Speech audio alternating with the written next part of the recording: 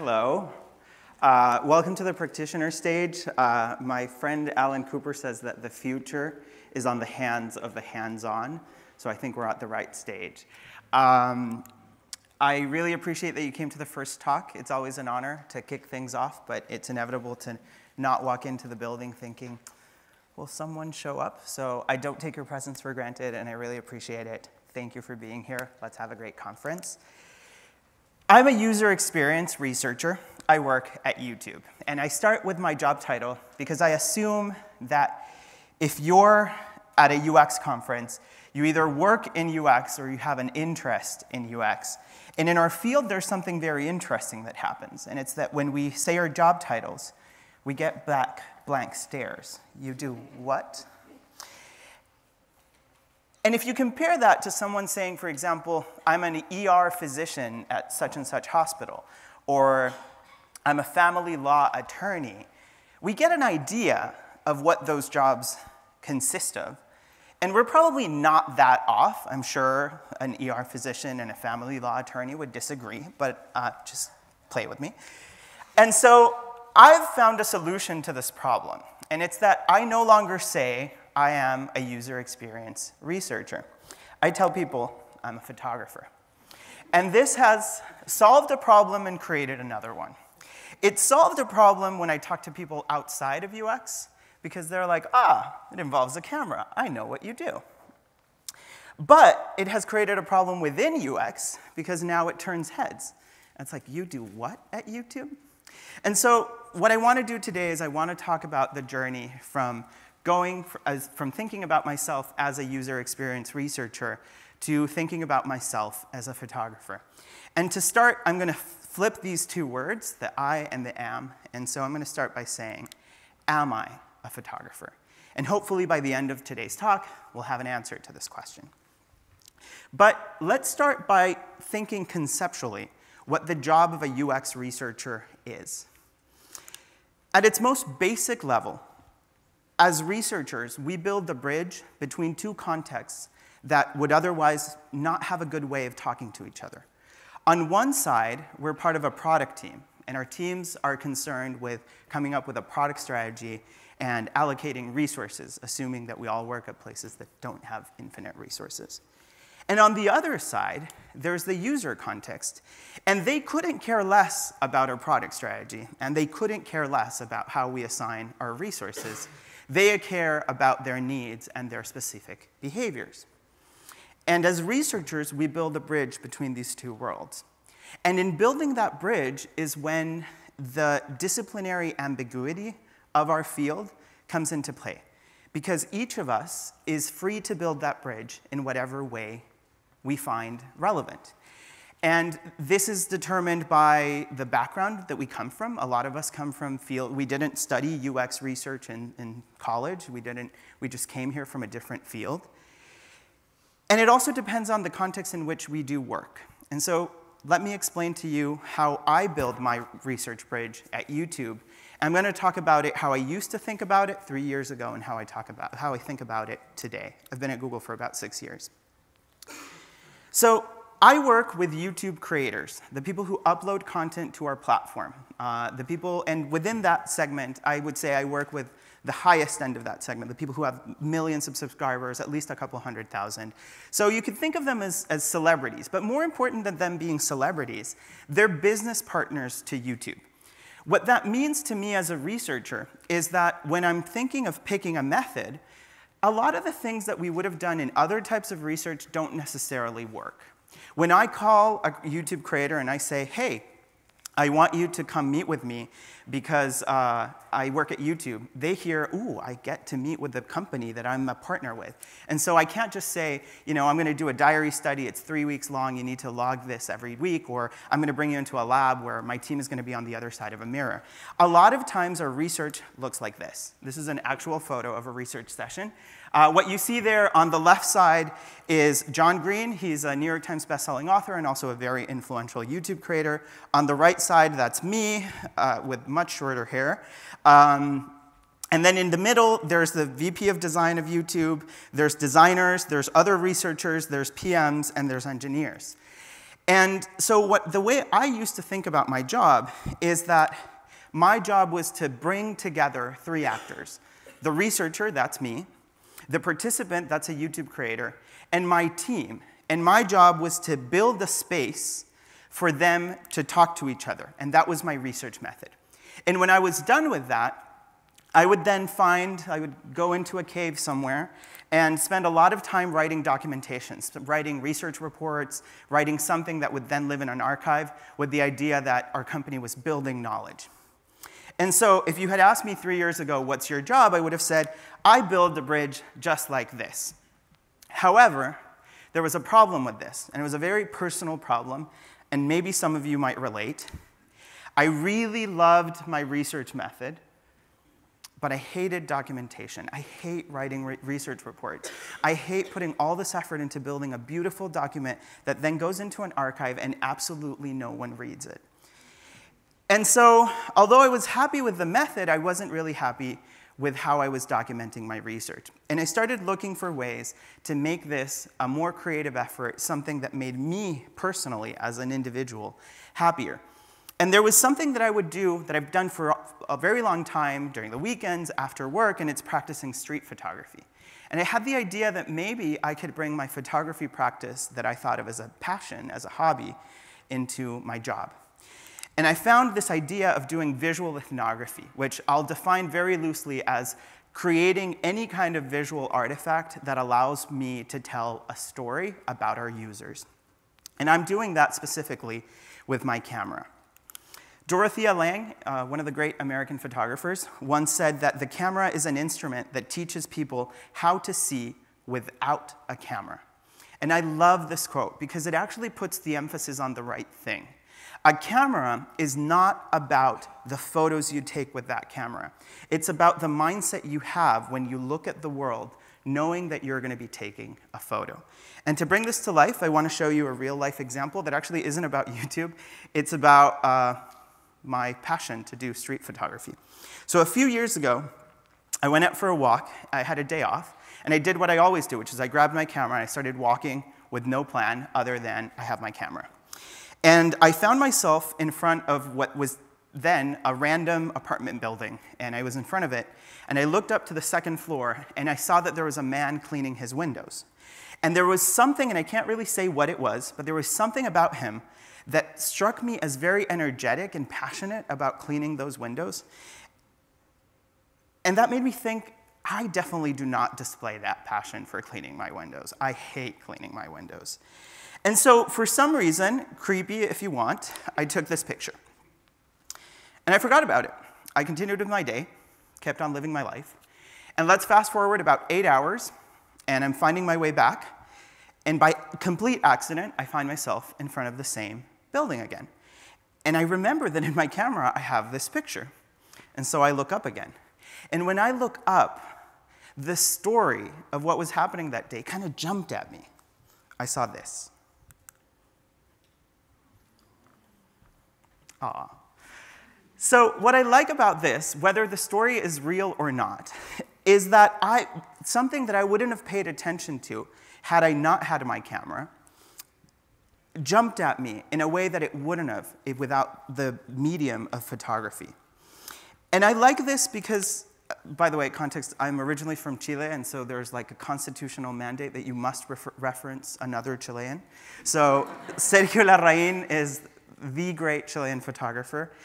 And his nephew once wrote him a letter and said, like, hey, uncle, how can I be a better photographer? And he wrote back this beautiful letter that I secretly think was really intended for me to read.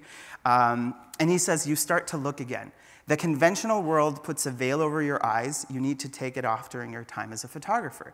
And that's true. What you need to do is you need to start looking at the world with eyes of capturing stories. And ultimately, that's what we do as researchers. A few years ago, the Smithsonian Institution in the US did a really interesting project. They realized that all of their different institutions had a collection of different images, but that not all of them were put together with an aesthetic purpose, the way that the Museum of Modern Art, for example, would put together a collection of photography. The Historical Museum might be using photography as historical artifacts, or the Science Museum might be using photography as a science mechanism. And so they put together a multidisciplinary group of people, and they said, we want you to look at all of the Smithsonian's collection of photos. And after a lot of work, they published this book, which is amazing. It's called Photography Changes Everything, and every 2 pages, someone from a different field writes about the function of photography in their field. And in the introduction to this book, the editors say, perhaps most profoundly of all, we discovered that photographs give us a reason to tell stories. And that's the point of today's talk. Let me tell you a story. This is Anisha. She is known on the internet as Rickshawali, and she lives in Mumbai.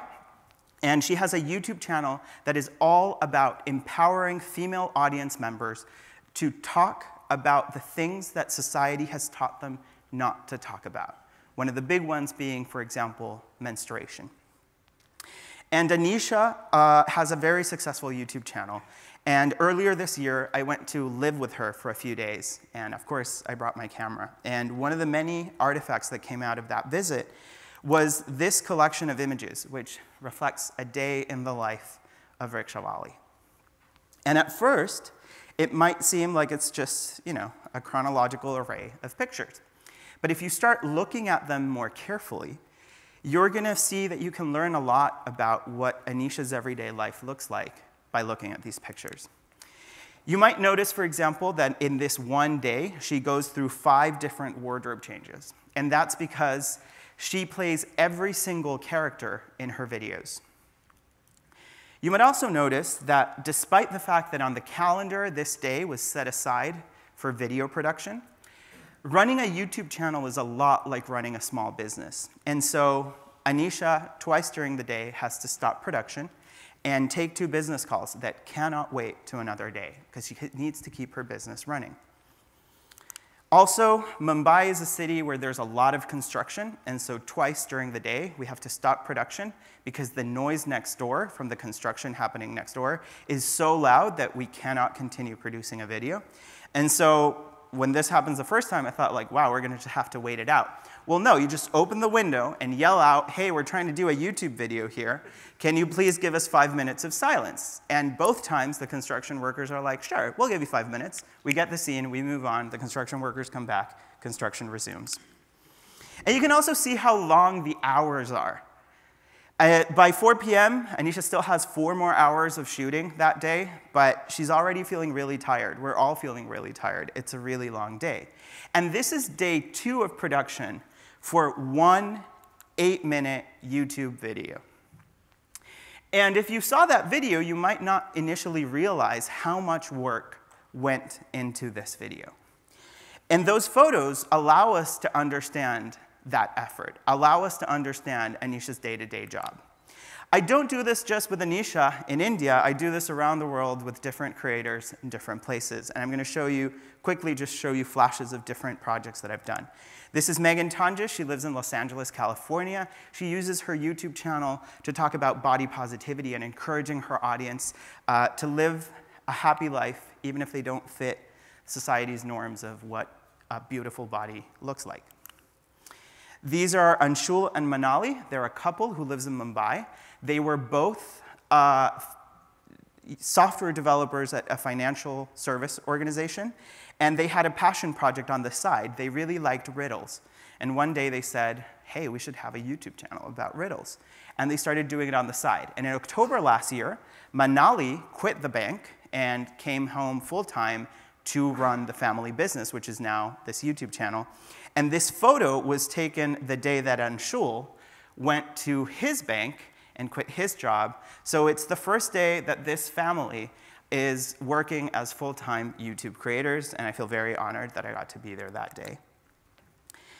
This is Mac Does It. He is a queer creator from LA, and this is in Florida, and backstage when he had just been talking about LGBTQ+ youth activism, and there was a fan who really wanted to meet him. She had a pride flag, and when he came off stage, she hugged him, and I was there. This is Jessica Kellgren-Fozard. She is a vintage fashion icon. She lives in Brighton, and you wouldn't be able to tell from this photo, but if you saw her channel, she talks about intersectionality and representation because she is both a queer woman and also a person with a disability. And she talks about that, and she brings representation not just to YouTube, but also to media in general. Rob, do you know Art Attack?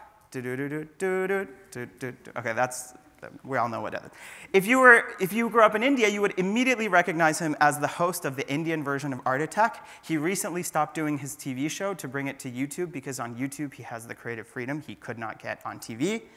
These are 3 Latino creators at the Latin Grammys in Las Vegas last year, and we did a series of 22 portraits where at first glance, they look like they're all very visually uniform, but if you read what they wrote, that's their handwriting, you start realizing that we use this word Latino, but that really captures a very diverse community.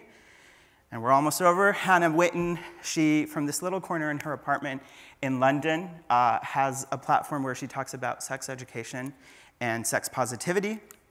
Earlier this year, we had our first Pride Academy in Tokyo, where 4 openly queer creators talked about LGBTQ+ issues in Japan, a society that is not as open as the US or the UK. And finally, and I could show you hundreds of these examples, but I'm going to stop here. This is a creator boot camp that we run around the world. It's called Next Up. This one specifically is in Jakarta, where we invite a handful of up-and-coming talent to spend a week together and level up their production skills. And this is one of those cinematography workshops. So at Google, we have a fundamental premise of how we build our products, and it's focus on the user and all else will follow.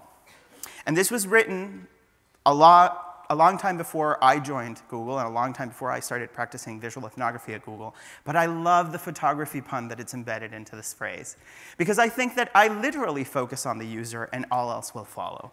This is not just about taking photos and having them live on my computer forever. We then have these photos live in real life spaces where we spend our day-to-day.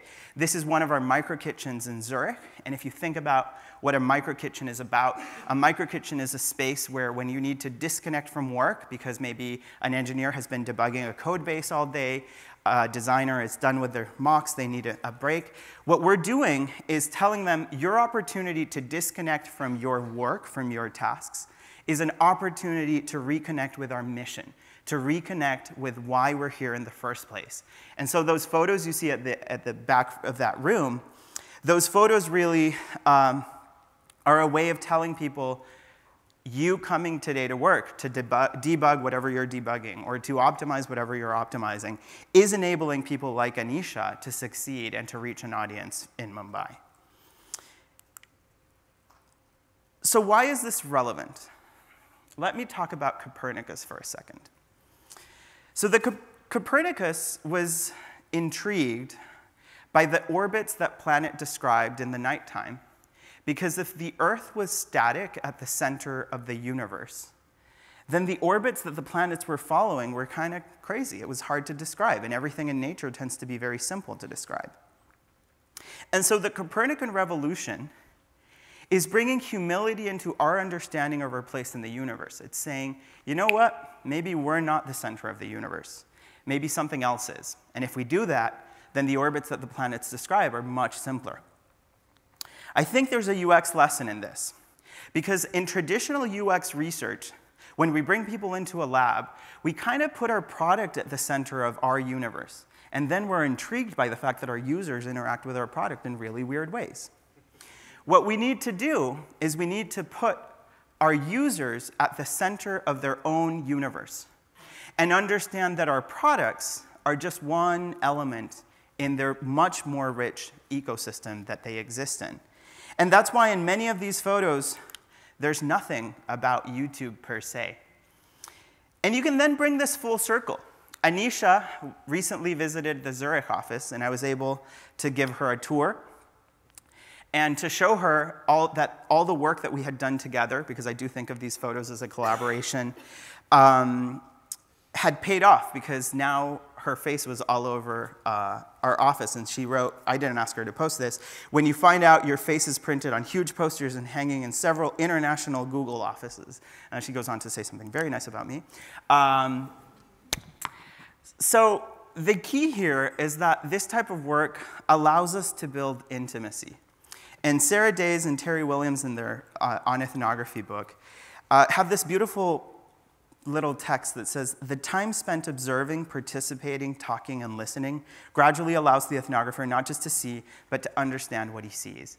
And when I read that, I felt like it really spoke to me. Because the time I've spent photographing creators is not just about the photos that I've brought home with me. It's about the fact that those photos allow me to really understand what it's like to be a creator and allow me to really tell stories within our company that allow us to build better products for them. So let's bring it back to this. I disliked writing research reports. What photography has allowed me to do is to, instead of think of documentation as something that happens separate from the research, something that happens in a cave, something that happens in a place where no one else can see me, and then I put it in a research archive, the method and the documentation are one and the same. And the story kind of writes itself as the research progresses. Of course, there's a little bit of post-production that happens. Those posters don't print themselves, and the photos don't kind of like magically edit themselves. But it's much less effort than it would have been if I had been writing a normal research report. So, am I a photographer? And the answer to this question is a little bit disappointing, and it doesn't matter. My job at YouTube is not to take photos so that they can coexist with the photographers that inspired me to become a photographer. I'm not at the level of Sergio Larraín. I'm not at the level of Dorothea Lang, but it doesn't matter. My job is very specific. I'm here to tell stories to the product development teams so that they can understand and feel empathy for their user so that in exchange they can build a better product for them. And in that sense, I'm a successful photographer. So the invitation that I have for you today is don't build the firewall between the things that you do during the weekends, the things that you do late at night after work, and the things that you do at work. Because maybe lurking in those things that you're doing after work or during the weekends, there's the thing that will make the difference between a job that you really like and a job that really fulfills you. Thank you.